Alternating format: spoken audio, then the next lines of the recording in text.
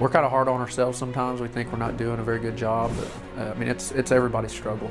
Some days we're literally just flying by the seat of our pants and just crossing our fingers and hoping it all plays out. I feel like I hit a little bit of a rut. I decided to come on in and get some accountability and some help. We're going to teach you guys a lot of things in these couple of days, but there's also a why behind all of it. You can tell they've experienced it all. They've done this, they've been there, they know what they're doing. Whether it's a customer problem or some kind of business disconnect, deal with it right away. You let a little leak go before you know you have a black mold problem, you gotta knock your house down. We don't have all the answers. We don't have all the answers for our guys. Having the training and the support of the people here to be able to help us help them, I think it just kind of brings it all together. Running a home service business is very much like playing a highly competitive sport. You need amazing players, amazing coaches, and a lot of infield coaching and training to make sure that everybody is following your championship winning system.